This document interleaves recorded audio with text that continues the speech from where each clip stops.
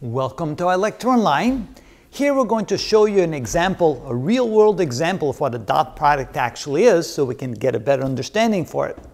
So here we have an object that's being pushed by a force, but notice the force is not acting horizontally against the object, and it's pushing the object horizontally across the horizontal plane a distance d. So now what we're trying to do is find the work done by the force, and it turns out the work done by the force is equal to the dot product between the force and the displacement, represented by the vector d. So we can say that the work done, which is a scalar quantity, is equal to the force multiplied by the displacement, or the distance traveled, via the dot product. And of course we know that that is going to be equal to the magnitude of the force times the magnitude of the displacement times the cosine of the angle between them.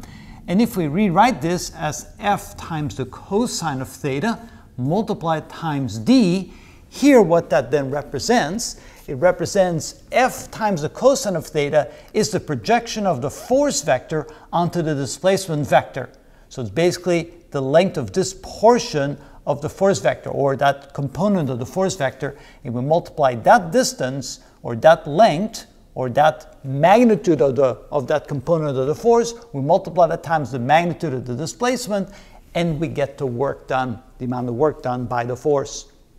Now I can see, of course, that if the force acts straight down this way, then the angle becomes 90 degrees, and if the angle becomes 90 degrees, the cosine of 90 is 0, then there's no work done, because then you cannot have any displacement by the force. So now let's go ahead and do an example. Let's say the magnitude of the force is 100 newtons, the displacement or the distance traveled is 12 meters. Let's say the angle between the two is 30 degrees.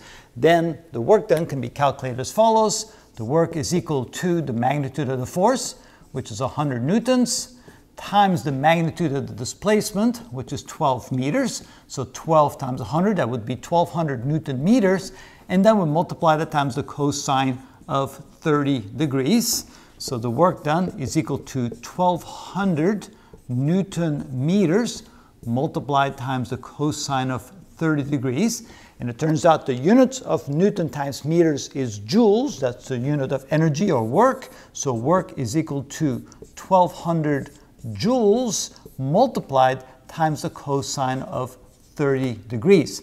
And again, if you look at this portion right here, that would be the work done if the force was pushing the same direction of the displacement. Then the work done by the force would be equal to 1200 joules, but because it's acting at an angle with 30 degrees relative to the direction of the displacement, the work done is going to be a little bit less. And so we take the cosine of 30, let's see here, 30, take the cosine, that's 0.866, multiplied times 1200, and so that would be 1039 joules, rounded off to the nearest joule. And so there you can see, that's why we need dot products. There are real world examples, real world applications of the dot product, and this is just one of many, just to get you a better feel for why we need dot products.